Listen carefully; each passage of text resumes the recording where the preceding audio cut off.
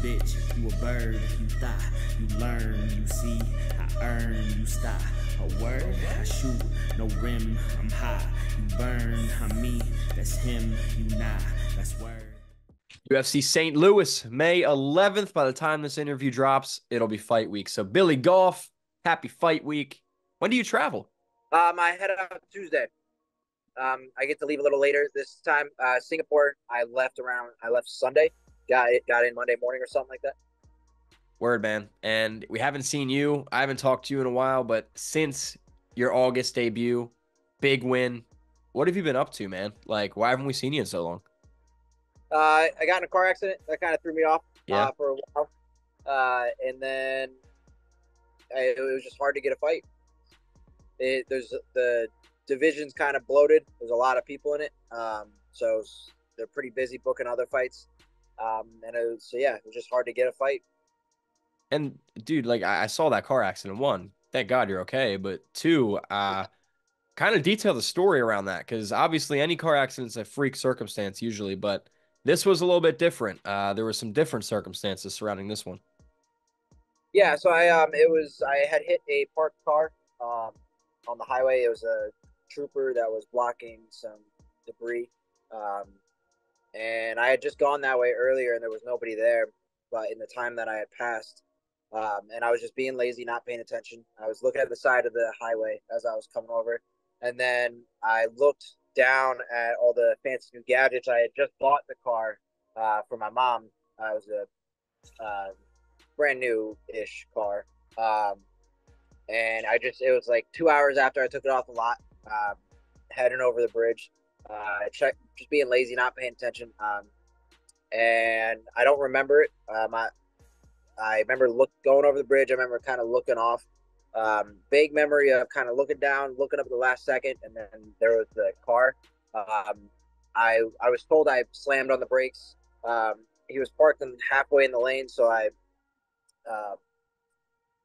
hit halfway on, spun out, hit two more cars, and then hit the guardrail on the other side. And then I was told I got out and laid down on the side of the road. Jeez, man. But I don't remember any of it. I remember looking at the side of the road, and I remember the next thing was EMTs standing above me. Well, thank God you're still here, able to tell the story, man. Like, that's horrible. Glad you're good in health and everything's okay now. Did your mom get a new car? Well, she's been using. I have a work car and a personal car. I've been letting her use my personal car. So you got to win more fights and buy her a new car, is what you're telling me. Pretty much. Get a bonus this time, and then I'll buy her another car. All right, well, say less, man. You can make that happen, no problem. And successful debut, like you said, it was going to happen in our interview. You got it done. How was that experience all the way across the world? It was between the traveling. Traveling back was awful because it was post fight. I was sick. I didn't sleep well. I had a headache. Traveling back for 23 hours was horrible. But traveling out there was fine. I slept for most of it. It was a beautiful country. A lot of very nice people, very friendly.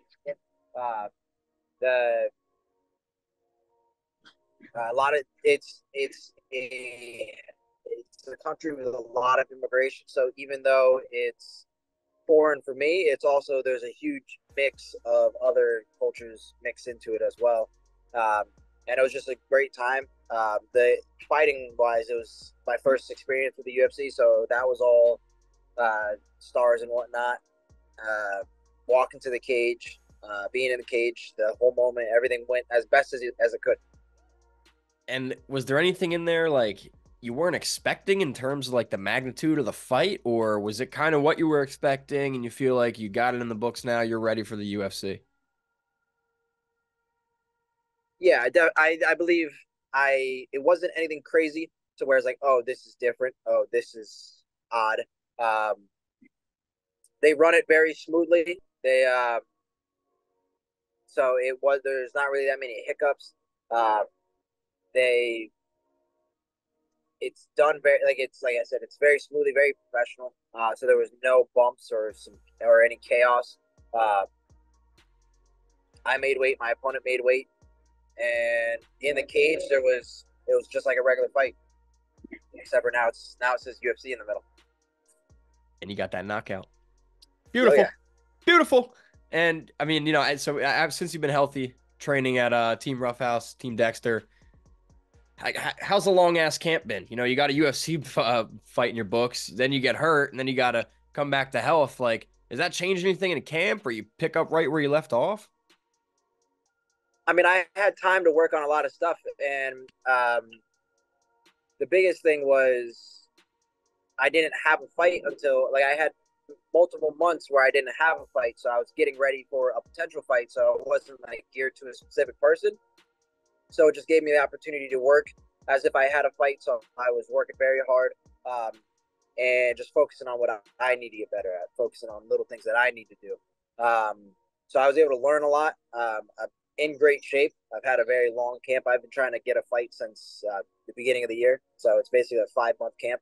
But I know Trey also he's had a long time off since his debut, so whether he's been training or not, who knows? But I'm sure he's been training for this one for at least a couple months.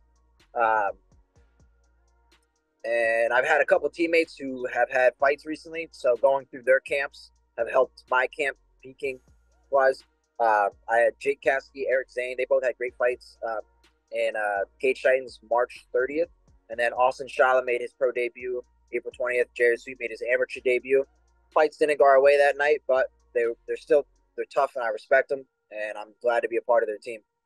All right, you guys are young, hungry team, gonna blow up very soon. You guys are finally starting to all piggyback and take those big steps up. So it's cool to see. But I didn't realize Trey Waters was 6'7" or 6'8".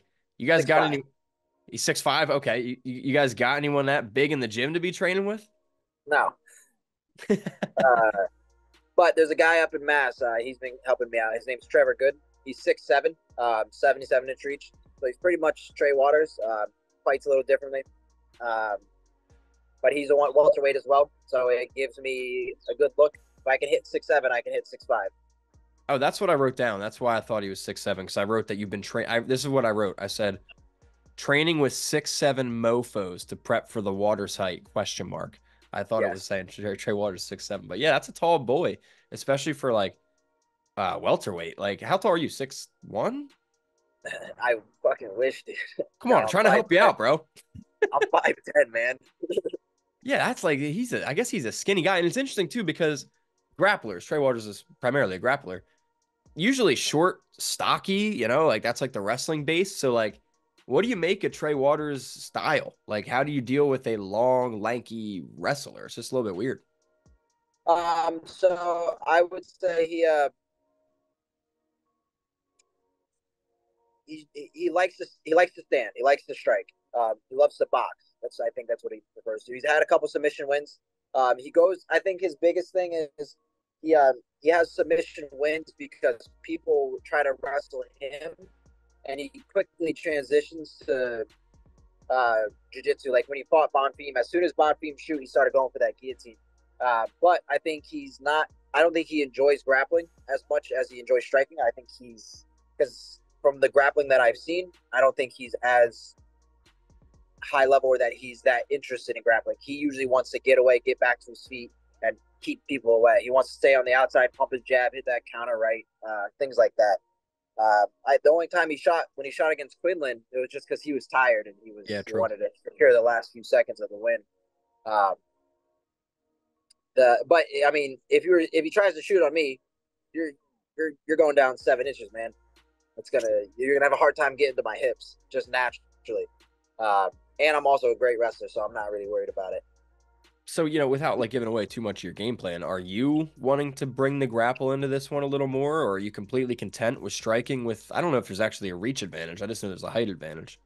Yeah, he has a 4.5-inch reach advantage. He has 77-inch reach. Mine's 72.5.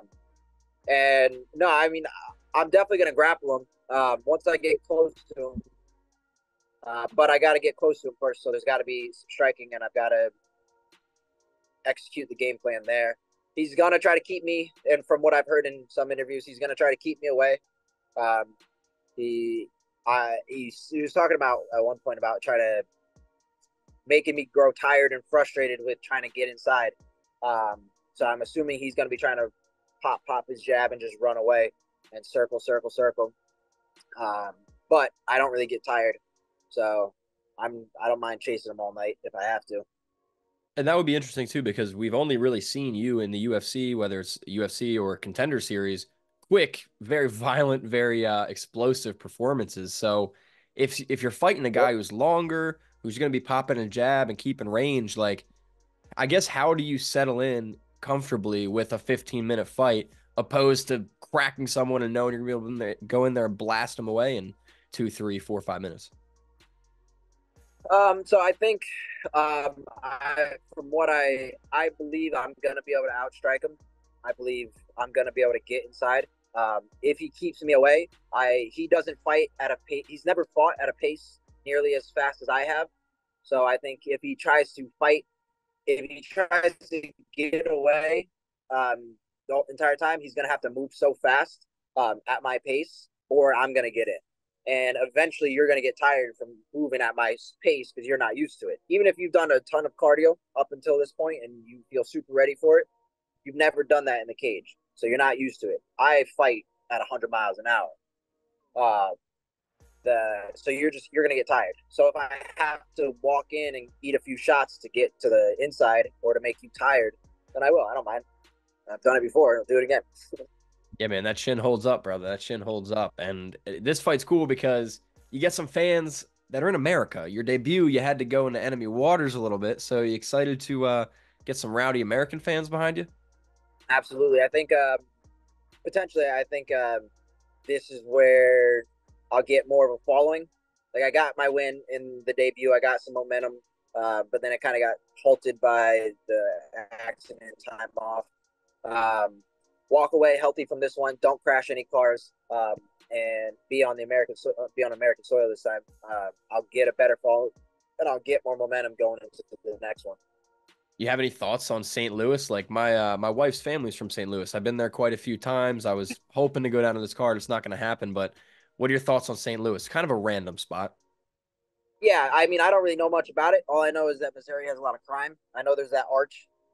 So, but I'll go see that. Outside of that, I don't really know shit about it. Missouri's weird, dude. It's like you'd think it's like bumblefucky, but it's not at all. It's like super developed, and then like even the like rural areas are like very suburban and just highways everywhere. It's a weird state, but St. Louis is a nice city, and there's some great food. So after you make weight, chow down, bro. I got you. I'm so excited to be able to eat whatever I want. Yeah, we don't need to talk about all that good barbecue right now. I know you're I know you're cutting that weight, man. Sorry about it. It's funny that you mentioned barbecue. I've had someone just invited me to enjoy some smoked ribs, and then last weekend I got invited to like a barbecue festival, and it's just like, dude, I can't do these things. I'm not gonna walk around and just smell it all. Well, you saw on my Instagram, I did my first like grappling tournament since freaking high school this year, so I had to cut some weight. That whole week, man, I was like, shut up, leave me alone. No, I don't want to go to dinner. I can't. It's just so yeah, you guys and you cut way more weight than I did. So props to you guys. That's why y'all are the Warriors, getting paid like you do. But Billy, win here, man. 2-0 with the UFC, 3-0 if you count Contender Series. I know you probably 2 finishes after this one. So what's next, man? Like you want to make up for some lost time? How many more you want to get this year? I'd like 3 this year. I think I can do this one, um, late July, August, and then end of the year, and that'll be a nice solid year. That'll be 3 fights. That's some great momentum. That's a great pace, as long as my body is willing, and the UFC is willing too. Because it's one thing to want to fight; it's another one to get one. But it's and it's hard too. I always feel so weird, like because like I don't care so much about names right now. I don't care about big arenas. For me, it's just let's just stack wins. Let's just get win after win after win, so I can build up some momentum, get a good following, and then I'll start calling people out, and then I'll start getting big arenas and get on cards and like get on a main card or something. But who knows? I mean, if I get a nice highlight reel and they want to shoot me up a little faster, they shoot me up a little faster. Um, I all the people that I want to fight are further ahead of me, so it's hard to call people out. It's like if I want to, like I want to fight Shopcott. I can't call out Shopcott. He's not going to fight me. Right. I want to fight. I would love to fight Bo Nickel. Bo Nickel's a weight class up, and he's fighting on main card, so I'm probably not going to get a fight against him. And it's like he's a weight class up too. That's and if like I could try to call out if when I beat Trey Waters, I could try to call out Bonfim because he beat him. But Bonfim's like 6-0 in the UFC right now. So why is he going to risk it to fight a guy who's 2-0? So it's hard for me to like start calling people out. Like I don't know how to operate it. The situation. Well, I mean, just from my perspective, I think it's even cool, both as a fan and someone who covers the sport. I think it's cool when fighters even say, "This is who I want to fight." Like you're saying, you're very honest. You're not in a position to fight Bo Nickel or Shavkat, but you could be someday very soon. So for you to even say, "I want those kind of fights," it's not out of disrespect. It's not like you're talking shit. It's just like you want to have those very high level matchups. You know, those are the names that are there. So I think it's good to tell people that's who you want and that's who you're working towards. And then, like you said, dude, finish this contract out, stack up 2-3 more wins with it, get a new contract, get that pay increase, get to those rankings, start calling people out. You know what I mean? Like that's a smart way to do it. It's a business. You know this. 100%, and like that's why like I'm not as sure what to do other than just stack wins. Just get wins right now. That's all you got to focus on. And once you get some weight behind your name, now you can start calling some shots. You haven't fought cans yet, and Trey Waters isn't a can, but my manager side of me says, "Hey man, these first 4 fights, you just knock out some guys and stack that record, bro. So you're doing the right thing, man.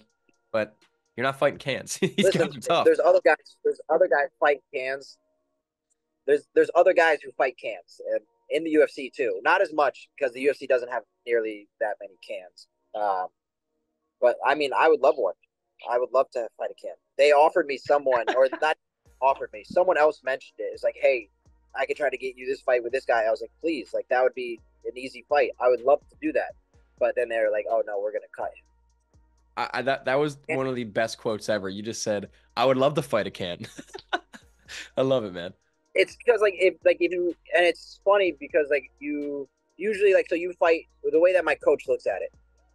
You fight all the toughest guys you can as an amateur because it doesn't matter. You fight everything you get so that you see all high level shit as an amateur. And then as a pro, you don't necessarily fight cans. You maybe fight one fight that's a tune-up fight so that you can get a little more comfortable. Or you fight smart. Yes. And then you take a couple bigger fights here and there, more of a serious opponent, high-level guy, but you fight smart on your way up. But for me, it's been fucking stud after stud after stud after stud.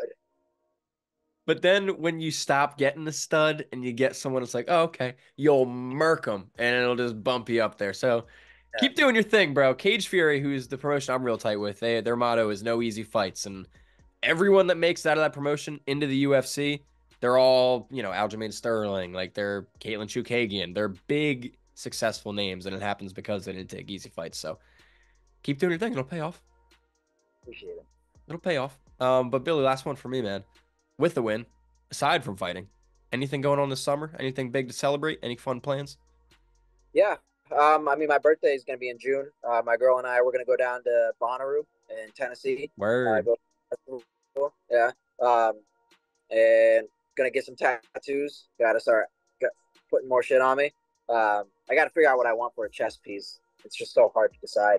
And all the other pieces, like I want to get one of those, I don't know the name of this one, but the Yakuza tattoos, like the back pieces. I want to get one of those one day, but that's like $20,000, so that's gonna be down the line.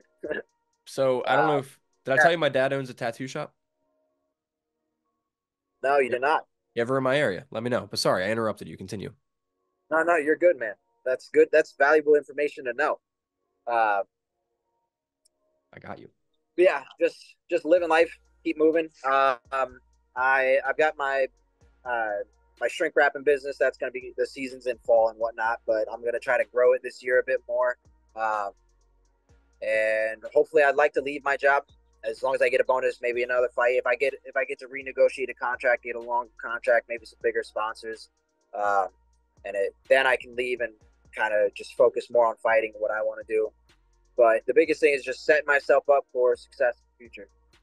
Love it, man. You're young, you're hungry, you're already doing your thing, so you're on the right track from my perspective. I don't know who I am. I'm just someone that really likes you, and I'm your friend. So I think you're doing it right, buddy. So keep doing your thing, bro. But Billy, before I get you out of here, anything you'd like to say to all the fans watching this interview and tuning into the fight? If so, take it away.